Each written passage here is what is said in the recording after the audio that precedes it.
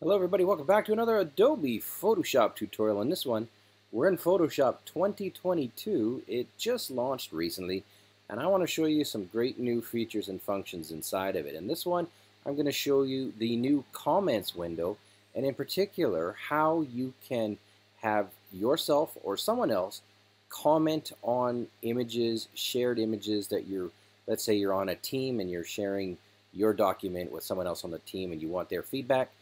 Traditionally, it wasn't possible, and in one of the later releases, it's been possible through the Creative Cloud website, but now it can be done inside the document. I just hit the wrong button there. Let's go ahead and show you how it's done. First off, you've got an image in here, and I've made a nice little adjustment layer, so I just changed the brightness, and I want to get some feedback. So what I do is I go up here to Window, and I'm going to drop down, and you're going to see Comments. This is brand new, the Comments window.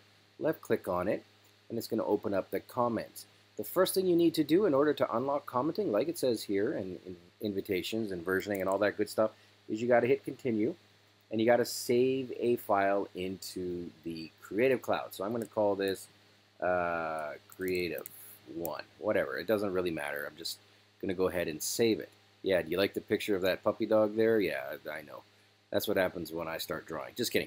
I'm going to left click on Save. And this is step one. So we've saved it now to the Creative Cloud. Should take a quick second. The next step is we want to now share this document for commenting and versioning and all that stuff.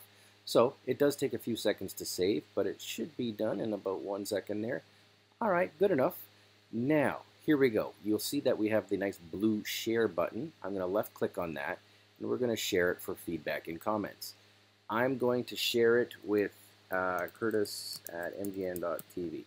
That's my other email. So I will hit invite to edit, and presto, it will ship it off, and it will now allow me to go into my email and accept that invite. Also, keep in mind that you can go ahead and make changes to this. So right now you can go ahead here and click change, and if you want it so that other people with the link can save a copy, you can simply turn that on. Do note that that does cause potential versioning issues, but depending on what your use case is, it might be useful to you.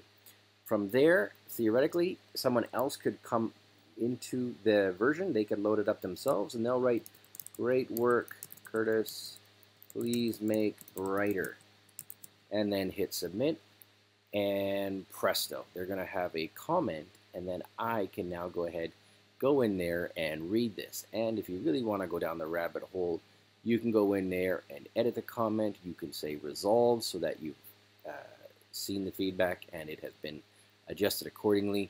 But that is how you go ahead and collaborate, comment, version, invite, all that good stuff inside Adobe Photoshop 2022. A lot more content coming up soon. Stay tuned. Be back soon.